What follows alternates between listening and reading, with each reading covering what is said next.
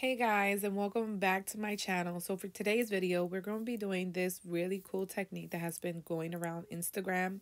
So I hope you guys enjoy. I'm going to start off with some builder gel, and we're going to place this onto the pan. Now I am using clear. You guys can use whatever color you guys have in hand. Just make sure it's a builder gel. And then I'm going to go ahead and tint this with a shellac CND shellac gel polish. They're all the same, guys. Just whatever color you guys have in hand. Go ahead and have fun with it. And then we're going to go ahead and mix these two together. Now with our gel brush, we're going to go ahead and place this all over our nail. Now keep in mind, if you're doing this on a natural nail, just try not to get it too much onto the sides so that it won't run into our skin. And yeah, pretty much you'll see why in a minute. So this is what we're going to be doing all around our nail, like so. And then we're going to use a piece of plastic. Now you guys can use a bag, saran wrap, whatever you guys have in hand. This, what I'm using right now, is a shower cap from Dollar Tree. I just cut a piece out and it worked fine for me. And then I'm going ahead in with a dotter. And in front of the lamp, I'm going to be making these creases, wrinkles. This is the whole point of the design, guys. So I find it was much easier for me to do it in front of the lamp so that it will cure as I was pushing everything, in place. And then we're going to go ahead and cure this for 60 seconds. So this is what we have. And we're going to go ahead and pull this off. So that's that. And then we're going to go in with a gold chrome. You guys, again, can use whatever you guys have. Just have fun with it. Try different colors and see what you get out of it every time. This is so fun to do and practice. So I'm just going ahead in with my finger and making sure that I'm getting in all the creases and just covering the whole design. And there we have it. So now we're going to go in with a black polish. And I'm just going to take a couple drops of this. And again, you guys see I'm using different brands, so it doesn't really matter. And then I'm going to go ahead with a gel top. So this is a non-sticky layer gel top. Doesn't have an inhibition layer. So go ahead and mix those two. And then with our brush, we're going to go ahead and grab this. And we're going to place it over the nail. So what this is going to create is some shadow effect. Really nice shadow effect. And this is what makes the design pop. So make sure you're getting a nice thin layer and distributing this all over the nail. Sides, go up, around. Make sure you get in there. So this is what it looks like. And then now we're going to go ahead and encapsulate with a clear acrylic.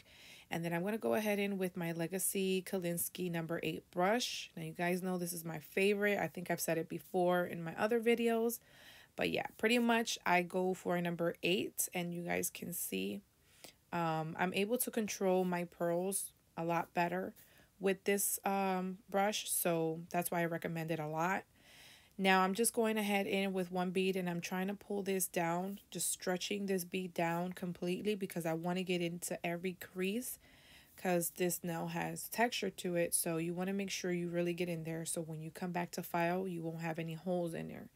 So now I'm going to go ahead with another bead and I'm going to stretch this bead as well because we want a nice thin layer, but just enough to be able to file and not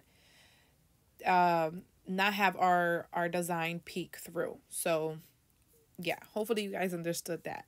So that's what I'm doing for now. As you can see, just softly patting that into place and making sure that my application is really nice and clean. So there you have it. Now we're going to go ahead and let this dry and then come back and file. So I'm just going to go ahead and lay that file right underneath or beneath the nail.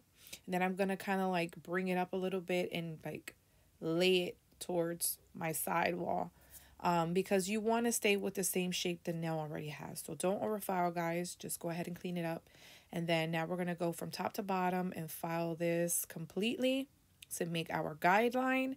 And then we're going to go around, what is it? Side, up, around, and down. And then we're going to go ahead in with our file, or e-file, and we're just going to clean this up a bit. Now make sure you have it on a very low speed. Again, you do not want your design to peek through this because that's the whole point of the design, guys. So make sure you're keeping it nice and clean, nice and thin, and then not over filing, guys. So that's pretty much what I'm doing here. And then we're going to go ahead and buff this. Now I'm going to use my Legacy Nail Shape and Buff. This is my favorite buffer, guys. So you're going to go ahead and buff that out, up, down, and around. That's what I wanted to say earlier. So yep, that's it. And then we're going to go ahead and dust this off. As you guys can see, we can already see the design. And now we're going to top this off with, again, our Legacy Pro Top. So this is one of my favorites. And you guys can see how beautiful this looks. Look how beautiful. So go ahead and cure that for 60 seconds, guys. And then there you have it. So I really hope you guys enjoyed this video. If you do like this type of video, please give it a thumbs up. Don't forget to subscribe if you're here new to my channel. And follow me on Instagram if you guys want to recreate this and do other colors. Make sure you guys tag me. Yeah, and see you in my next video, guys.